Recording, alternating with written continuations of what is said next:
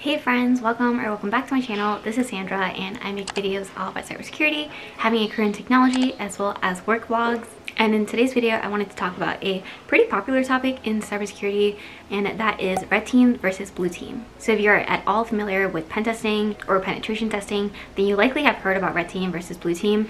And it's really just another way to phrase the offensive security team and the defensive security team. So depending on what company that you work for, if it's smaller or bigger, there may be either just one red team that handles all the offensive security things for your company, or you could have multiple penetration testing or offensive security teams, and the red team is just one of them. The blue team is known generally as the defenders, so essentially they're the ones that figuratively man the wall to protect your company from outside attackers, and maybe sometimes internal attackers. So let's take, for example, an application that your company is trying to defend. So your company's red team, or maybe even an externally hired red team, will be tasked with trying any way to break into this application, take advantage of it somehow, either stealing some kind of data, impersonating a user, exfiltrating logs, viewing some kind of sensitive information, escalating to admin privileges, things like that. So a red teamer could take advantage of the OWASP top 10, which I have a video linked below if you guys want to check out more about that, and are essentially the most common vulnerabilities found in web applications. But for a red teamer, those are just some of the tools or some of the vulnerabilities that you're looking for, and you really have unlimited control of what tools you want to use to hack into an application, as long as you're able to use it within your company's perimeter. So you're essentially playing the role of a malicious user or a bad person who is external from the company, trying to get access to this application and seeing how you can take advantage of it. And then based on that campaign, which can take anywhere from a week to a month to even longer, it really depends on how big the application or the system infrastructure that you are testing or that a red teamer is trying to break into. Based on what I've heard from my different mentors, a lot of it is based on the size of whatever they're trying to break into, and the maximum is probably about a month. So after the red team tries to break into this application, it'll write up a pretty detailed set of notes and provide that as feedback to the application team, and that usually has all the vulnerabilities that they found, ways that they hacked into it, ways that they take advantage of the application, and also ways to help prevent future break-ins from actual malicious actors. And a lot of red team feedback is usually implemented by the development team to make your company more secure, of course. And that can honestly be the sole source of security feedback that an application team gets. So it's really, really valuable information to know what kinds of attackers, what kinds of vulnerabilities that your application is not secure to. So that's what makes red team so valuable, especially for smaller companies that may not have a big cybersecurity team or mature processes in place that prevent bad things to go into production.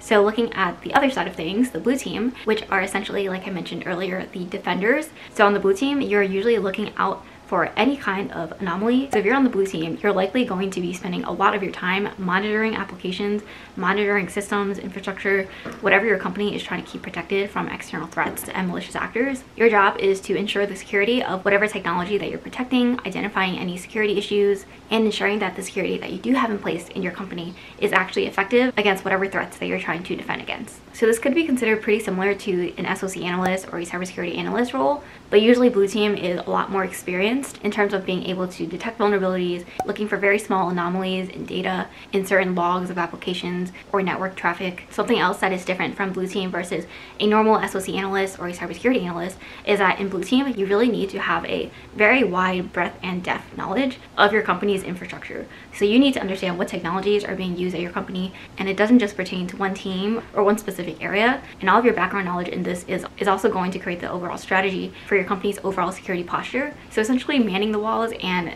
strengthening the walls. So this could be anything from gathering data about whatever it is that you're protecting, documenting all the processes, all the stakeholders, people, applications, any other dependencies, creating risk assessments, implementing security policies like stronger passwords or two-factor authentication. And they're likely going to be using a lot of monitoring tools. So like I mentioned earlier, so checking logs, maybe checking for suspicious user activity, and some other fun things that a blue team could do is to set up honeypots, and they're essentially fake networks that you can basically set up to lure attackers into thinking that they have actually gotten into your system and learning more about their behavior, what they're trying to do, what information they're trying to find, what they're targeting, what tools they're using, what commands they're using. So there's a lot of different things like that that blue team could do, and then essentially they'll just analyze that honeypot campaign and give that data back to the business to then go forward and make cybersecurity strategy decisions. So there's a lot that goes into blue team, and honestly what I've heard from multiple sources, from multiple mentors that I've talked to in cybersecurity, is that blue team is a lot harder than red team, because for red team you only need one way in. So you can basically throw everything you can at a problem and eventually, most likely, something is going to work. I mean, usually campaigns are limited to some kind of time constraint, but if there wasn't a time constraint, there's probably a 90% chance that you can break into a system. But on the blue team, as a defender, you're basically trying to plug up all the holes, as many holes as possible. And when you have an expansive portfolio of applications, infrastructure, different components in your network, it's likely going to be very hard for you to be able to fix every little thing. You're probably not going to be doing the rounds on every single application that you have every single day.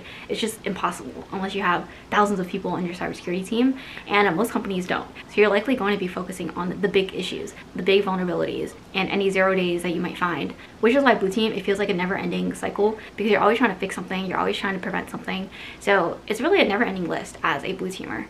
Now, in terms of how technical each role is, both roles are pretty technical depending on the tools that you're using, and it really also depends what you're interested in. Because on either blue team or red team, you may be scripting. On red team, you may be a bit more technical towards the coding side because you may be writing more scripts, especially personalized for whatever that you're trying to break into, comparing to using something out of the box that is already created on Metasploit. And you're probably going to be using all the popular tools like Nmap, Burp Suite, Wireshark. You'll likely need a good grasp on basic to advanced Linux commands. All the best hackers I know live on their Linux terminal, so that's definitely a really good skill to have if that's something that you guys are looking to learn. While I don't personally use a Linux machine, a lot of my coworkers do, and a lot of companies may offer Linux boxes specifically for pen testing purposes.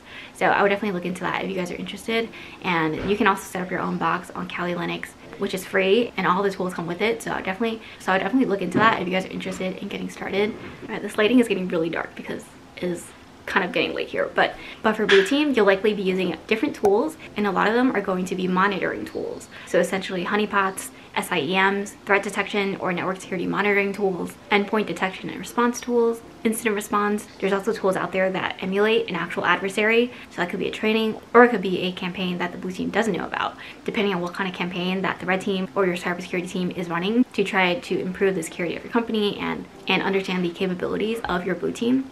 And there's various tools out there, so these are just high level what kinds of tools, but really depending on your company, you could be using open source tools or you could be using private licenses. So I would say at the end of the day, both teams are pretty technical. Obviously you have to have pretty good experience to be a good red teamer or a good blue teamer, so you definitely have to have a wide breadth of experience as well as deep knowledge of how red team and blue team tools work, and a lot of it has to do with psychology, so human behavior, what people are trying to do, what people are trying to get out of your application, what they're going to try to do next after they hack into something.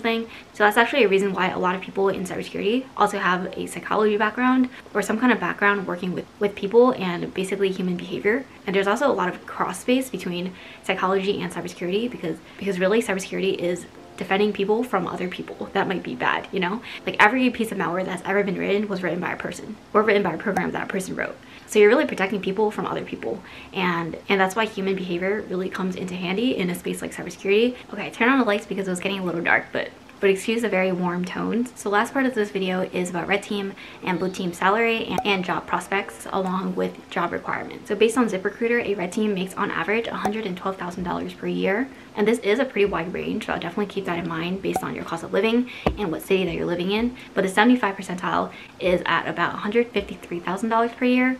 And the 25th percentile is about $50,000 per year. So definitely a pretty big range, and I would definitely take into consideration the years of experience, your technical experience, your education, your certifications, your personal projects. Definitely don't undersell yourself based on these numbers that you find online, of course. These are really just guiding numbers, and you could be making more or less than this number. So for blue team, the average salary is about $67,000 to $146,000 on Glassdoor. And because blue team is sometimes intermingled with the SOC analyst roles or the cybersecurity analyst roles out there, it's a bit harder to find the exact average salary of a blue teamer. So I'll definitely do some research on all of those roles and negotiate your salary based on those numbers. So in terms of years of experience, I really don't think that specific numbers really make that much of a difference, because I know people who are fresh out of college, maybe now have 1 year of experience and are some of the best hackers that I know and are really, really good hackers. So, you know, it really just depends on how much experience and how much depth you have. So maybe if you see a job listing that says 5 years of experience required or 10 years of experience required, I would definitely still apply. You know, it doesn't hurt to throw in your resume in there if you believe that you have the skills and what it takes to do that job, then there's nothing wrong with that. I also think that a lot of the skills and tools that you're going to use are learned on the job. So you never know if you're going to do something well until you actually try it, you know? So if you're a cybersecurity analyst or a cybersecurity engineer, or maybe you're just starting in cybersecurity and have a help desk role or an IT role, and you're trying to break into a red team or blue team role, I would definitely get that experience hands-on by yourself on the side first, whether it's personal projects, whether it's doing try hack me, hack the box, different CTFs, which by the way is also how I got my experience in joining a pen testing team. And I can link a video on how I learned how to hack below if you guys are interested in checking that out. So yeah, I would say a lot of job listings are probably looking for 5 to 10 years of experience for an experienced red teamer or blue teamer. But again, don't be afraid to apply even if it says that. I mean, I personally only have about 2.5 years of experience, but I will say that because I was in a rotation program, that was a big reason why I did have a chance to get into a pen testing role so early in my career. But it's really about knowing the skills, knowing the tools. If they're on your resume and you've already done projects with them, then you're probably already in the 50th percentile of candidates who are applying for that job. So I would really say get that free experience first and then try applying to whatever roles that you want to do. And don't take the number of years listed on a job listing too seriously, because sometimes they really ask for ridiculous things, and honestly a lot of times it's not realistic. Alright, so that's it for this video. I hope you guys found it helpful. I am sorry for all of the lighting changes because I started recording around like 4:30, and nowadays the sun is setting around 4 o'clock and it is just really dark outside right now. But then if I turn the lights on, it gets really warm toned, and I don't really like that on this view. So but yeah, hopefully this is kind of a balance with the hallway light on. And let me know. But yeah, thank you guys so much for watching. If you like this video, please give it a thumbs up and subscribe and turn on post notifications. I post videos every Wednesday at 2 p.m. and Sundays at 12 p.m. And if there's any video suggestions that you might want to see from me, please drop them in the comments below and I'll definitely add them to my backlog. And I think I mentioned it in my previous video, but I do want to add another note here that I will be going back to the office in the near future. So some things on my channel are going to change a little bit, just in terms of less work vlogs and more informational content like this, because since I will be going back to the office, I probably don't plan on filming in the office just because of company policy and confidentiality. So yeah, that's definitely something that you'll see as a change on my channel. And if I do work vlogs, and if I do post a work vlog, then it'll probably be kind of like a week in my life, and I'll take you around, and it'll be a lot more high level than sitting down and showing you my one day of work. So yeah, thank you guys again so much for watching, and I'll see you guys in my next video. Bye!